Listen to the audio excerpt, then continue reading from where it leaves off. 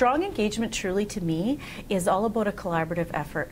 When people are a part of the process and a part of the conversation, then they feel an ownership and they feel perhaps that the steps forward are meaningful to them and they want to support that. So I'm really proud of what Kamloops has done so far in including conversation from the public, from the city, from the council, to look at where we want to go. I think we have a really strong blueprint for a vibrant business community. I think we have many things to be proud of and to share and to put a focus on.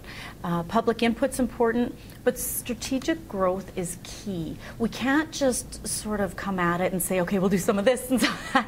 You know, strategic growth is key, and looking at where the city wants to move toward and working with all of the different departments is important. So as I've said in previous answers, we have so many strong plans in place. The CAM plan is absolutely fantastic when it comes to engaging people and engaging the different departments and different organizations in town.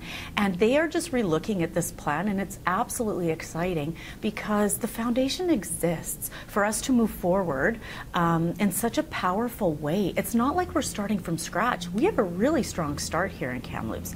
So I think keeping the conversation going is key, ensuring that the input that these groups give us is valued and is used, because when people see that is something that is being heard and valued, you know, they jump on board with you. So it's presenting Kamloops in a really positive way, and I personally am excited about the possibility of joining the team at the city to move forward with this city. We're at such a beautiful place in Kamloops to attract and to maintain our businesses here, and I would be honored to be a part of that team.